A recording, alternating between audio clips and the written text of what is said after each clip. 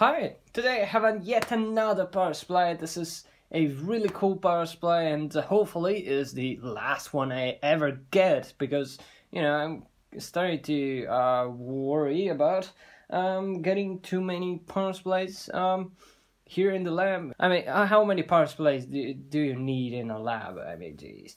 Okay, so I can actually now cover all the ranges and hopefully it's gonna be enough. Still don't have a high current power supply, but geez, I can actually make one with a toroidal transformer and put a wire, put a bridge rectifier, and hey, there you have a high current power supply. But anyway, that's another thing. And this one, I couldn't resist buying this thing. It was an auction on eBay. It was under 100 euros.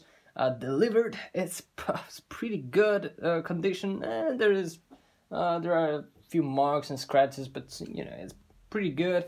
10 turn spot on the voltage knob and single turn on the current. And this is a EMI TCR power supply. It's an electronic measurement incorporated, which is actually a division from of Lambda instruments. And Lambda makes gorgeous power supplies actually. So this is a 150 volts. Yes, pretty high voltage. And can actually generate up to 150 volts, up to 7 amps continuous, which is quite an amazing thing. It's a 1.05 kilowatts power supply in a 2 freaking rack mount unit. I mean, just amazing stuff. Already have and already did actually a little video about it. A Philips power supply. It was a 75 volts, 14 amps. Still is a 1 kilowatts power supply, but I mean that is 3 rack unit, and this is 2. So it would actually be quite interesting to see how they actually managed to get everything into 2 rack units. And by the way, this is the 35 kilogram unit. I mean, it's freaking heavy. Unit actually traveled quite a long distance and actually came here in a crate. It was not a normal box, a cardboard box. It was actually a proper wooden crate. Unbelievable. Anyways, let's it's gonna actually be a quick, very quick video, just rambling around inside and see how it actually is done. But I don't expect anything really else apart of huge transformers and huge capacitors. I mean, geez. And by the way, yes, this thing is in fully working order, and it's not gonna be any repair or whatever. It's just I'm gonna quickly open it up and see what's inside. So let's go. I just wanted to show you the actual size of it, which is actually quite important. It's a full rack, depth, and each 2 units right there with some nice handles. And on the back we do have some strips here for the sensing and the remote and stuff, and we have the main actual power cord, fan on the back, and this is the main output, which is not on the front, is only on the back, because you actually do have 150 volts. It's actually quite dangerous. And by the way, I'm actually making my system rack, and the Philips power supply is already in, and this is actually going next. So I actually have 2 kilowatts worth of power supply right there. And by the way, I actually got the manual for it, and this is the 1-phase power supply version, because you can actually get different models, also 3 phases. If you look around, they actually do pretty large power supply for industrial application, like hundreds of amps and hundreds of volts. I mean, that's quite crazy. And I really wanted the 600 volts, I think it was 1.5 amps version, but you know, I couldn't get it. It was actually too expensive. Actually, the shipping was too expensive, so I just got this one. And as I said, inside I don't expect much, just huge transformers and some regulators and huge capacitors. And I think this is actually an SCR power supply, so it's SCR driven. You have the actual device somewhere here on the back. I expect, you know, by judging by the location of the fan, it's right on the back. Okay, so it comes right off.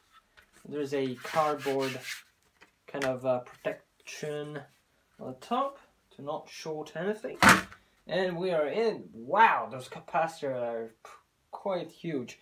Let me show you. Alright, so look at that. I mean, those transformers are just quite, I mean, just quite something. They actually fit two transformers, you know, one transformer and one inductor inside a true rack unit. It's, wow.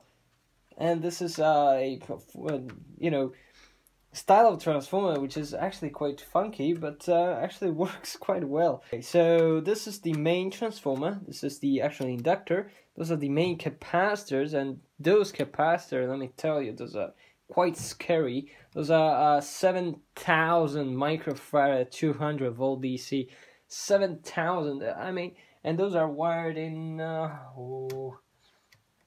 parallel, so 14,000 microfarad 100 volts. Yes, it's quite a scary amount of energy stored in those two capacitors. I mean, geez, if you touch the terminals and that is charged, I mean, whoa, you fly to the moon, man.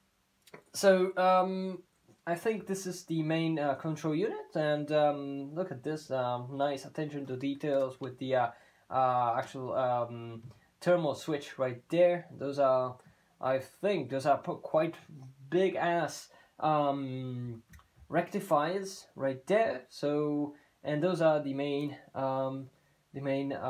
devices. Those are SCRs by the looks of it. So the mains come in and they actually do phase control regulation by the looks of it. Then the goes to the power transformer, gets rectified, and goes to the output. That's how they actually managed to do this sort of high power stuff. The mains are regulated by phase control. It's actually quite an interesting thing. I highly suggest you go take a look at the. I do actually have. Let me show. Let me see. Oh, there we go. This from little fuse phase control using thyristors, and that's very interesting. And I highly suggest you to go and take a look at all the schematics and everything. It's very neat kind of guide from a little fuse. Go and take a look. I will actually link it down below in the description. It's very interesting. Oh, look at the shunt. This is the actual shunt for the you know, for the current sensing right there. Interestingly, we have a loose connector, but I think it's just the overvoltage adjustment, which is an option, which is optional and is not fitted on this unit. Well, that's unfortunate. So here's the actual circuitry, and that's the only circuitry there is in this power supply. You don't really need that much to actually make a power supply like this. You know, there's another transformer for the actual board, and two other little transformers. I don't know if they are actually inductors, but I think you know, judging by the wirings around, those are probably transformers. But anyways, have some regulation happening here, and I won't actually go into details, but probably have a operation amplifier, probably a dual operation amplifier. By the date code, it's 86, I think. I don't know. Probably because this actually unit is quite old right there, and those are probably the operation amplifier for the voltage and current channel amplifiers, and I don't see the references. You actually do need a voltage and current references. I don't know. Probably those right there. Those are the references. I don't know. Anyways, well, this resistor should be actually quite important. He actually mounted this resistor right on two stands, and that's quite interesting. All right, so let's power it up, and yeah, it's pretty good. So we are in current mode right now. Let's go up in voltage, and we do have the 150 volts. The transformer is actually quite noisy.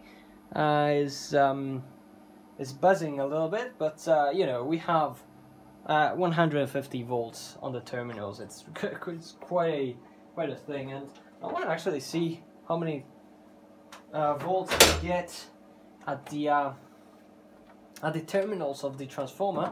Okay, so we are at let's put 100 volts. Let's see. There we go. 100 should be, yeah, 88. Rectified and filter and everything, it's gonna actually be 100. It's pretty good. 150. Let's go to 150. Let's see. And we should get you know, 130, 40. I don't know. 130, 127. It's pretty close. I mean, geez. Okay, so, and on the back, on the terminals, we do have 160, and it's falling down. 100. Stop. Jeez. Okay. Man, it's probably because you know, the discharging of those two capacitors is actually quite slow. Let me show you. If I do something like that, look at the voltage going down. It's really quite slow. I mean, those are the capacitors discharging, and I mean, 150 volts. Inside those capacitors, there actually stored 14,000 microfarads. It's gonna actually be quite dangerous. Now we do not have anything. I don't expect having anything on the transformer. And yes, it's 13 millivolts, and I don't expect having anything on the capacitors as well. It's 1 volt of drift, which is actually quite fair. Let's see how fast they actually go up to the full voltage.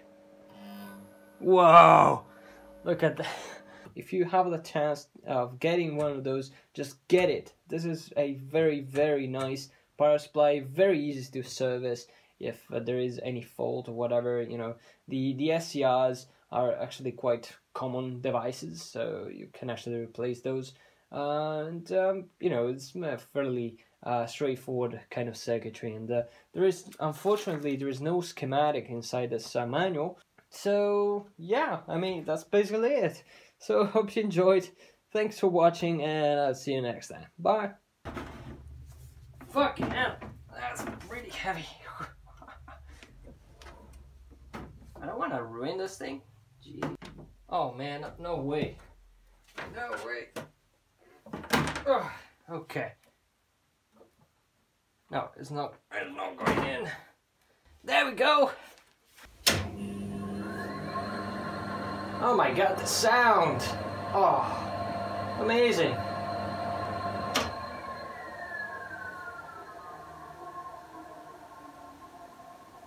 Well, it's like a jet engine. I always dreamed that.